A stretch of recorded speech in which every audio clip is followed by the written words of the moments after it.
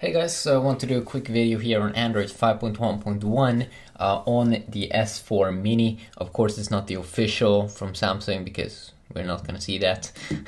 But I'm pretty sure we're not going to see that, at least. I'm pretty sure, you know. But on this boy here, which I have installed CyanogenMod, and this specific version is running on it. Android 4.1.1, CyanogenMod 12.1 from May the 8th, so it was like a week ago, and you can see it's running really well. Of course, some other devices are also gonna get Android 5.1.1 here in the future, and we're also going to get Android M here, a new version of Android, which Google's gonna probably unveil and talk about at the Google I/O, which I'm pretty sure it's on May the 28th, which is also my birthday.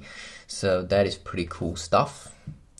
See here, hold in. I personally find this a little bit boring compared to Samsung's own UI. I definitely find Samsung's own UI way more interesting, but this is also okay, I guess.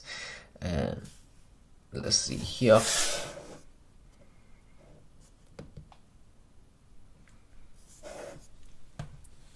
course, you have the normal camera that works.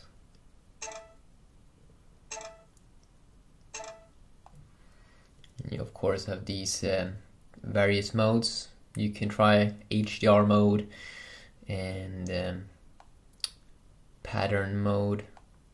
It's timer counting down, which I guess can be a little bit cool as well. Let's see here. You have of course the browser here that of course wants to sign in.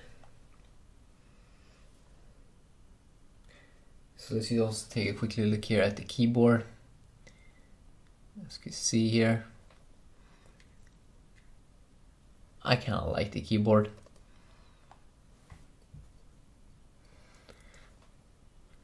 Oh my god, he always wants me to share location. I'm like, whatever, I don't know, who cares, I guess. Do I want to share my location? It's probably not that good, but whatever. Let's go to the desktop view here.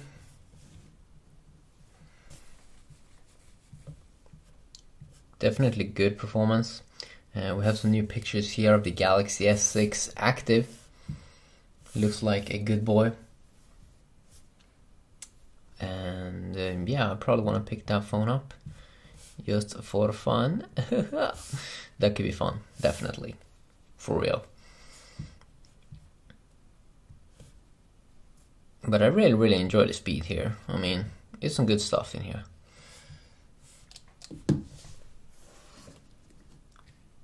Hold in, very simple menu.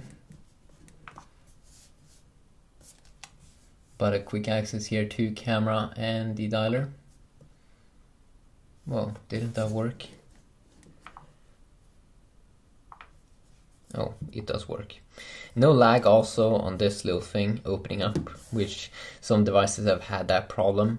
Of course, you have CyanogenMod custom themes here, and you can go and download from the Play Store.